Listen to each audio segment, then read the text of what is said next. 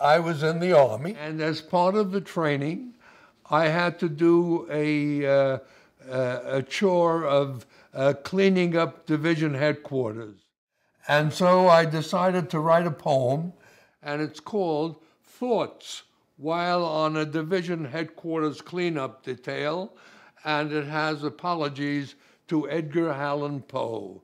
And it goes as follows. Once upon a detail dreary, while I labored weak and weary, and with eyes bloodshot and bleary, pushed a broom across the floor, as I poked my weapon trusty through the corners dark and dusty, all my thoughts were lewd and lusty, for I'd had a night before. 3 stale beers were my undoing on that hectic night before. Only this and nothing more. As I poked each dust heap toward me, all this senseless sweeping bored me. This was scarce the thrill that lured me when I came to fight this war.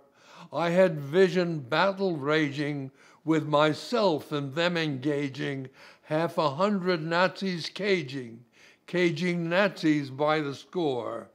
But instead I cornered dust heaps, dirty dust heaps on the floor. Only this and nothing more. All at once my mind went reeling with a most peculiar feeling, and my broom leaped to the ceiling. Death was streaming from its bore. Midst the shouting and the shelling, scores of foemen I was felling, when I heard the sergeant yelling, "Foner, clean that floor." All the gratitude I garnered was his "Foner, clean that floor." Only this and nothing more.